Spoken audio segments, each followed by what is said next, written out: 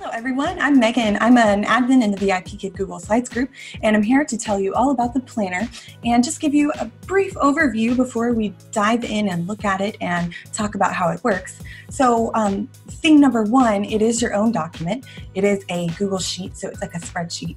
You can take your schedule from the VIPKID portal and paste it onto this document, and it will populate aka automatically show the resources that we have available in our resource bank for the schedule that you put in. So it's all based on your schedule.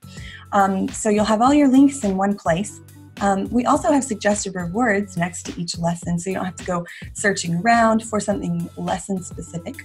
We've got collaboration going on with other people and other groups, and it's just an amazing thing because our resources aren't the only thing that populate in the planner. We have website reward suggestions next to each lesson that's organized by Karen Hover in the Digital Effects user group on Facebook. And we also have lesson notes populated next to each of your classes. Those are done by Stephanie Rivera. They're essentially like scripts for each lesson. And then teacher Lindsay, she has the boy-girl feedback spreadsheet, and a lot of our templates are from that spreadsheet, as well as contributed by our own group members. So I love it, and I love what it's become, and it can do so much more, though, than show you your resources. Now it can save all your favorite things. So next time you put a lesson in, it's going to show you that same thing you used.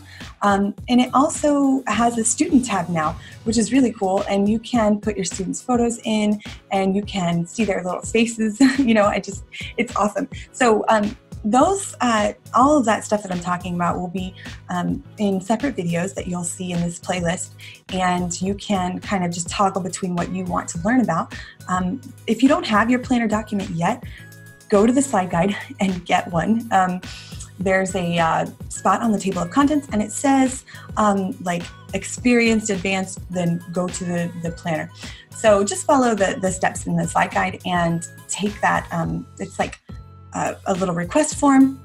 Watch the videos first or read the directions, because there are some questions you have to answer first, and you do have to get them all correct before you get that automatic email. So just a little secret, just click view accuracy afterwards. Okay, let's go ahead and dive in and look at the planner.